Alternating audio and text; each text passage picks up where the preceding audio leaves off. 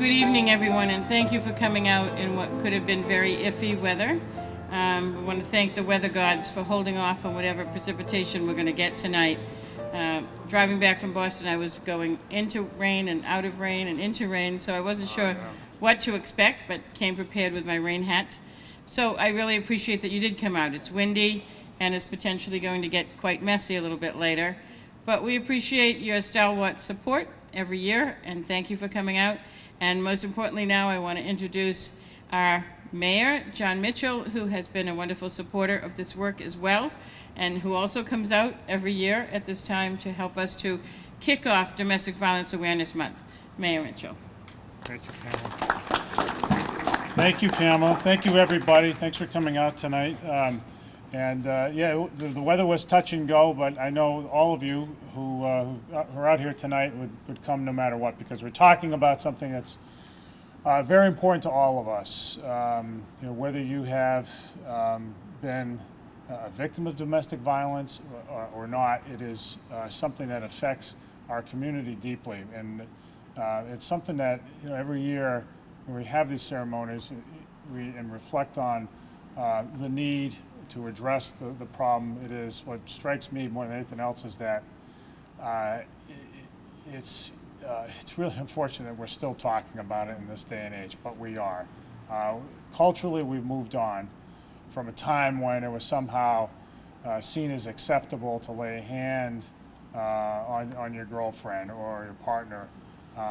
It's no longer acceptable, and those days are long in the past. However, it still happens despite the stigma associated with it, and it happens in our community far too frequently. Fortunately, we have a network of folks that and organizations that put us in a position to deal with it, and reminders like these occasions like these are reminders of the need to continue to be vigilant, but they're also a reminder of all the great work that is being done to save lives and to get women, especially, and their families back on the right track. So there are lots of folks to thank. Let me begin with, of course, the Women's Center for all the heroic work they do day in and day out all year long in ways that never hit or rarely hit the front page of the newspaper. They are hard at it. They take on the tough days. They take them on 24/7, and they do it under very difficult circumstances. So, Pamela, I just want to say, as always, thank you so much for all the work that you do and your leadership. Year in and year out, you seem to come up to the microphone and speak extemporaneously, very eloquently about this, and so maybe I'm building up with a little bit of drama your appearance here tonight. I have no choice. I can't see the papers. Whatever it takes, whatever it takes.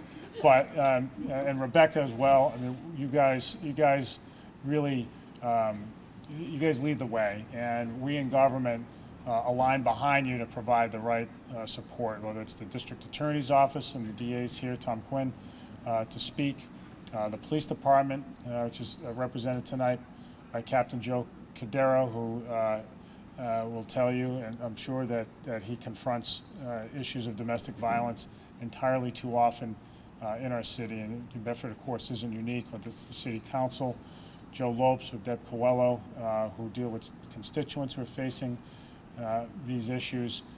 It's all there, but we're all working hard at it to put women and families on the right track and to make our community a stronger place. So I really want to take the occasion to. I'm not going to try to squint and read the proclamation that I have, so I will skip the reading. But I do want to say this. We have these occasions because the problem hasn't gone away. So let's all go forth and remind people that domestic violence is still in the lives of way too many people, way too many family members, way too many friends, way too many community members to take our foot off the pedal. So let's keep at it all year long so that we can have a stronger place and stronger families in our community. Thanks so much.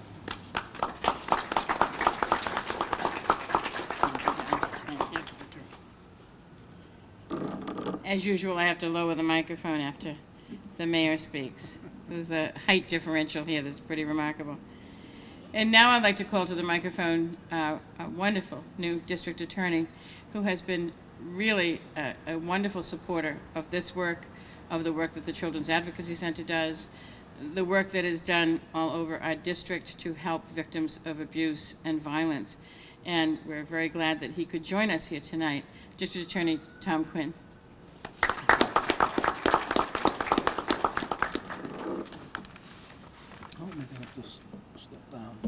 Thank you very much, Pamela. I'm happy to be here tonight to speak on this very important issue. As the mayor indicated, it's an issue that unfortunately has not gone away. It's an issue that is one of my priorities as a district attorney. We've established units to focus with prosecutors and advocates to more competently and efficiently handle these cases. I think the message has to go out through the efforts of the support groups and district attorney's office, primarily men, but also women in this category have to keep their hands off of women. It's a question of respect and manners. Unfortunately, a lot of people don't have. I've come across hundreds of thousands of cases.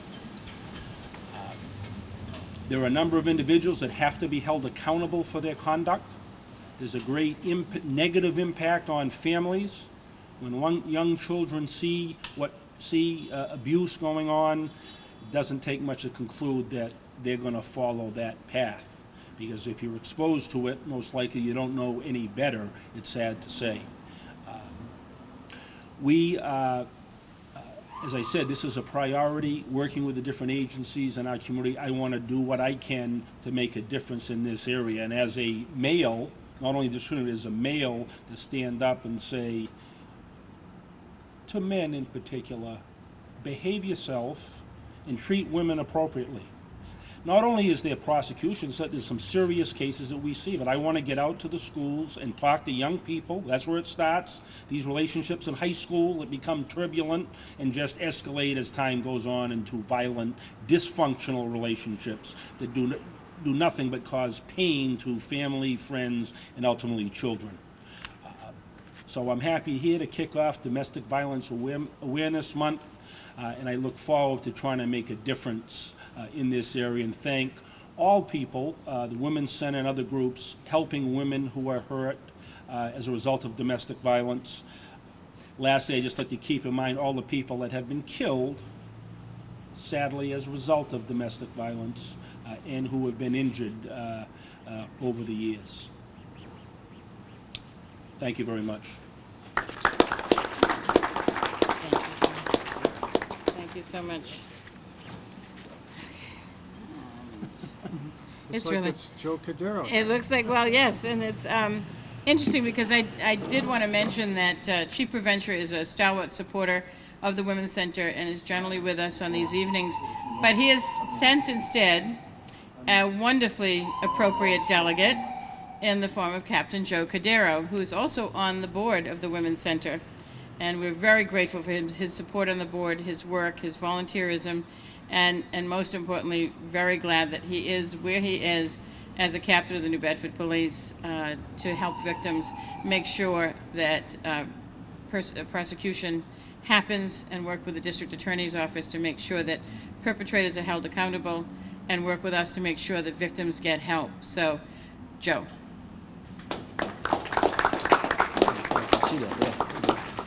Thank you, Pamela. First of all, I just want to speak on behalf of Chief Prevention, who could not be here today. He had a scheduling conflict. I know he's dedicated to the issues, and he's been very supportive to the police department and outside of the police department within the community. And as far as I know, he's been to every one of these tree lighting events since he's been sworn in. So I want to thank him for that, and thank him for giving this opportunity to speak on the issue today. I'd like to thank Mayor Mitchell, who's been very supportive towards the police department, but also as a board member, he's been a friend and an ally to the Women's Center and the services that they provide on a daily basis. So thank you very much, Mayor. And also to our DA Quinn, who fights the fight every day with his people in the trenches in court to bring these cases to justice and give our victims some relief. So thank you, DA Quinn. I would also like to take a special moment to thank my fellow brother and sister officers of the New Bedford Police Department who work hard day in and day out in the trenches responding to these calls for service in homes where people are suffering terribly under the realm of domestic violence, of power and control. They do an incredible job. I thank them, as well as the civilians. Thank you. Our civilian advocates that work in the police department, Dot and Camille and their assistants, in aiding and supporting and giving courage to our victims to go forward in a time of need. And of course, the staff at the Women's Center, who I apologize I had to step out early today at our annual meeting. I wanted to be there when they introduced all of you, because I know you work diligently every day, a difficult job, from counselors to advocates to everybody that the receptionists, everybody just does a great job, and I want to thank you. Yes, thank you. The chief asked me to speak a few words, and I will say only a few words. I wrote them down here so I wouldn't forget too much, and I'd keep it short, because if I go off script, I can be a little long-winded. So, domestic violence is one of the foremost elements that contributes to crime and plagues our society at the very thread of human spirit. We have all been touched, either directly or indirectly, by domestic violence. Despite many of our strides to reduce violence in the domestic realm, there are thousands of suffering victims and survivors making amends within themselves. I've been coming to this domestic violence tree lighting for the past 15 years. We have all seen many victories, from legislative to social norm shifts, all significant and some with varying impact. The solutions requires commitment and responsibility from each one of us individually. Today's tree lighting represents a challenge that everyone accept responsibility to act and not be silent witnesses. If you see or hear a domestic argument, whether your neighbors fighting or two strangers arguing on the street as you drive by, please do not be silent and call the police. These victims are counting on your voice for help. Theirs is silent. Advocate, support those you suspect may be in an unhealthy relationship. I ask you, do not give up on them because they are not ready to take your offer for assistance. As Bob Riley once said, one person can make a difference. In fact, it's not only possible for one person to make a difference, it's essential that one person makes a difference. And believe it or not, that person is you. Secondly, we need to educate our children by example. Nelson Mandela said, "Education is the most powerful weapon which you can use to change the world." We must preach love, tolerance, show them, our children, that conflict within a healthy relationship can only be resolved through communication and respect for one another. Family members, extended family members, and friends need to take on this responsibility of education and example. Violence must be removed from the equation, and it is never part of a healthy solution. Finally, the entertainment media needs to accept responsibility and feed our youth positive examples of tolerance, love, and respect within our society via responsible broadcasting. Individually and collectively, we can and must make a difference. To all the victims who are still under the bondage of power and control, know that you have a community that is able and willing to assist you, as is evident here by all that is present in the agencies and the leadership of our community, willing and able to help. For the survivors of domestic violence, I applaud you for your courage, and I sympathize with your pain. Please know, too, that you have a community that is committed to you and your continued recovery. Thank you very much.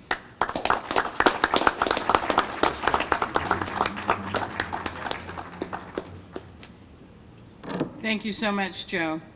And now I will call upon the councilors that are here, Councilor Deb Coelho, Councilor Joe Lopes, to see if that you would like to say a few words.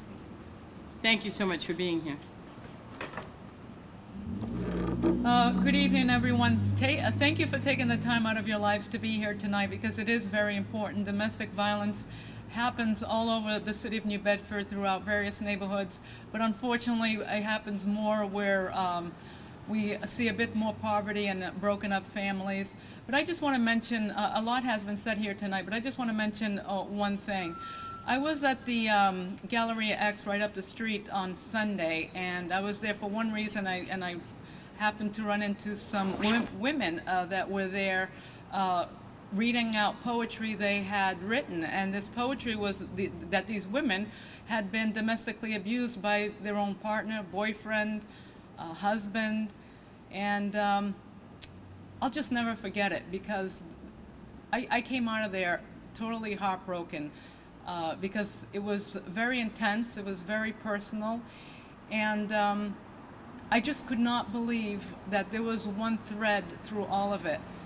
They really thought it was their fault, and I've come to find out that a lot of domestic or should I say domestic women, but it includes men as well. A lot of the victims really think it's their fault. They really, really believe it, and that's why it continues.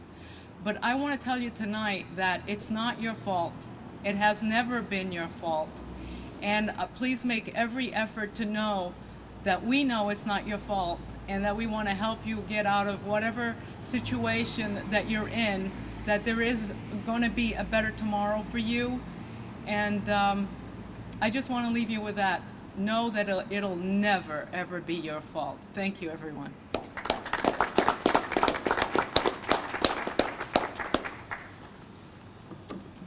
Thank you, Pamela, and the entire staff at the Women's Center for continuously bringing advocacy and supporting all of the victims of this traumatic event. I will say I want to commend all the men for coming out this year. I've been coming for 6 years, and I think this is the most men that I've ever seen, so that's a strive in the positive direction. So I commend all the men and the women that are coming tonight. And I'll speak extremely brief. I remember my worst phone call as a city councilor was a mother crying about her daughter who was in a domestic relationship where she was being abused, and it wasn't just physically, it was mentally, and the only thing that I knew that I could do was direct it to the Women's Center.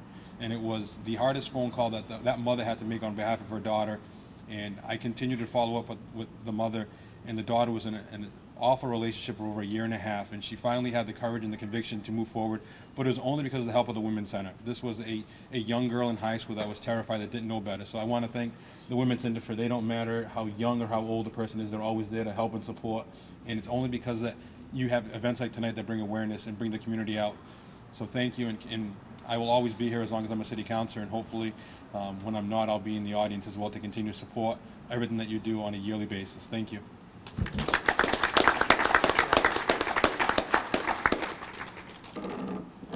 Thank you so much, both councilors. And now I'd like to ask to come forward Craig Norberg-Bohm. He's the head of the Jane Doe, Inc. White Ribbon Campaign. And by the way, that's the men's campaign. So what Councilor Lopes said is absolutely true. It's great to see men here tonight. It's great to see them stepping up. And we can't do this work without you. Thanks, Pamela. And we wouldn't be doing the work without you. Absolutely. No, the work of the Women's Center is essential and is groundbreaking, and is why we're here all together tonight. Well, it's good to see everyone here tonight. I am representing Jane Doe, Inc., the State Coalition Against Sexual and Domestic Violence. We have 57 member programs, of which the Women's Center is a stellar member, paving the way for work here in New Bedford, but we have centers in many other places in the state. And I want to tell you that we're thinking about the word prevention. So we've heard a lot about survivors tonight, and the voices of survivors tell us that we need to find a way to end this.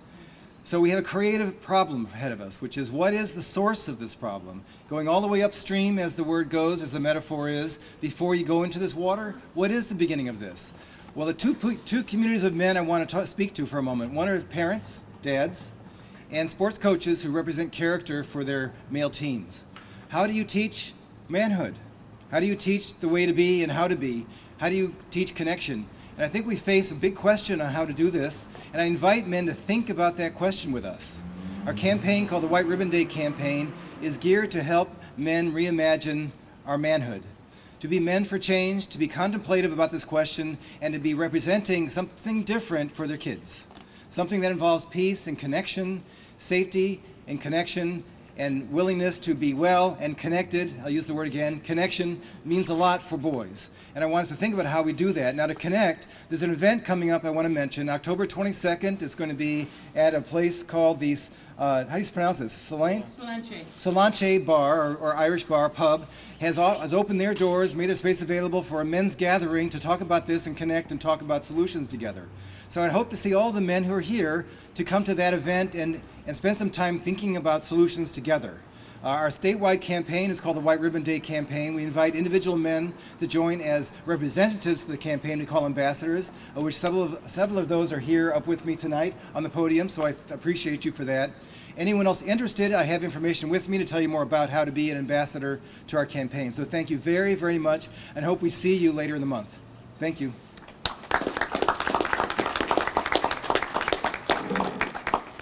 Thank you so much, Craig. As I said, we can't do this work without men joining the work. We really need your help and support. And most importantly, we can't do this work without all of you here tonight.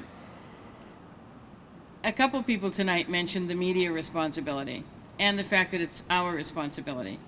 It is both. I spoke a few years ago about outrage. Where is the outrage around this? And I find myself getting outraged again.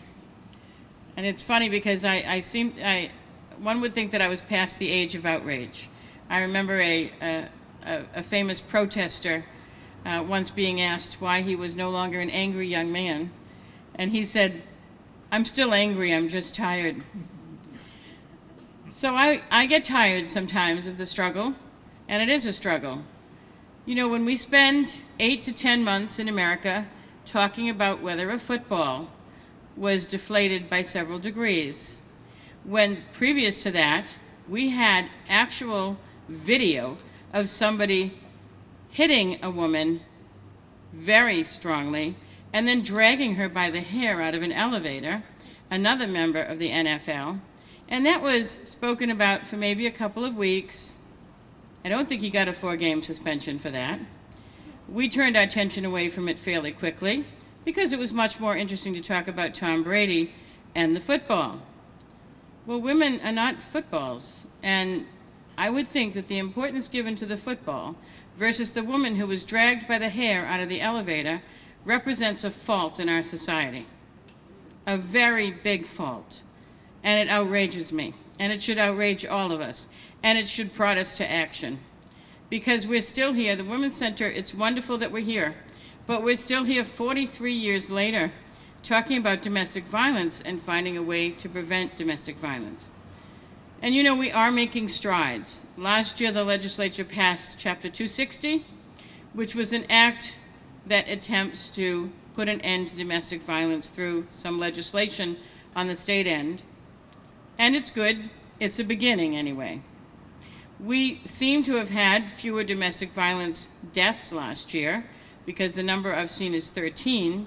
However, when I drill down, I notice that that was simply from January. And usually, we take the numbers from October to October. So I'm still going to look at October, November, and December of last year and see what the annual numbers are before I get too hopeful that we've actually reduced domestic violence deaths. We seem to be getting more media attention around domestic violence, and that's good because talking about it is the beginning. But I'd like to think we're at more than just the beginning. We began this journey in 1973 at the Women's Center. I'd like to think we're further along the path. But it will take a societal sea change, which means we have to change the attitudes and the behaviors. We have to do primary prevention, as Craig was talking about. We do need to move upstream. The metaphor he was using has to do with the tendency that we have to pull the bodies out of the stream, down the end of the stream, without moving to the top of the stream to stop them from falling in to begin with. We have to stop these people from injuring the people that love them. We have to do something about domestic violence. We all have to do it. As Joe said, you call the police if you hear an argument. You don't need to get involved. We don't want you to get involved. We don't want you to be injured, because people on the sidelines do get injured in domestic violence incidents. But we do want you to pick up that phone. You've got your cell phone with you. Call. Make sure that someone knows that there's something going on that's not right, because someone who loves someone, is supposed to love someone, is hurting them. The fact that we still have people in relationships believing that by the very fact of that relationship they have the right to hurt someone is outrageous. And we need to feel the outrage, and we need to work against this problem in our society that affects so many in our society. Jane Doe Inc. has just published a report that I invite you to read by going on the Jane Doe website. It is called Not One More, and it looks at all the domestic violence deaths since 2006, and talks about the effect of violence on children. One of my least favorite expressions when there's domestic violence in a home, or a domestic violence homicide, and they go there and the children aren't actually dead. What they say is the children were unharmed. That's simply not true. They just saw their mother murdered. There's great harm in that, and it will harm them for a lifetime.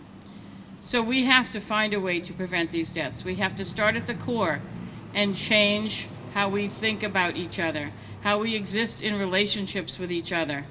Start by changing your children.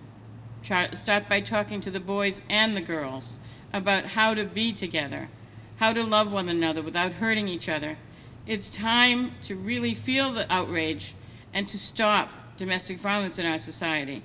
We're losing too many people to something that is preventable. This isn't cancer. I've said this before. It's not heart disease. It's not a big mystery.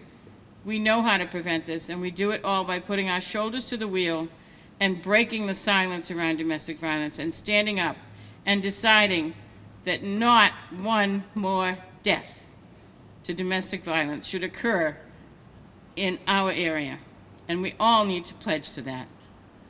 Now I'm going to turn it over to Mayor Mitchell to light the purple tree. I'll just remind you again why the tree is purple. And that is because the color of Domestic Violence Month is purple. So we invite you to wear a purple pin. That's the least thing that you can do, is take a pin tonight, wear it, and talk about it. Tell people, look at my purple pin, and this is why I'm wearing it. Because people are dying every day because of domestic violence, and we have to stop it. So that's why purple. I will say that the purple lights may have been an idea that was a great idea on the drawing board, but they don't tend to show up very well. So look for the lights, and maybe next year we'll add some bright white lights and make it shine a bit more. But we wanted it to be unique to this time, because we don't want people to think that we're just crazy and we're putting Christmas lights up too early. It really has to do with remembering the victims of violence, not just those we've lost, the ones that are still living every day in fear and being injured, and also the ones we will most certainly lose next year. Because believe it or not, we will have deaths next year to domestic violence, no matter how hard we work. But we still need to keep working. And I thank you all for being here tonight, because that's part of doing this work. Mayor Mitchell.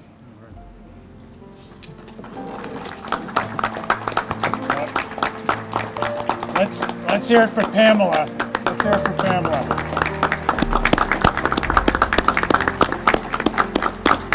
Really well said. Why don't we do it on 3? All right, ready? All together. 1, 2, 3. There we go. Thank you, everyone, for coming out tonight.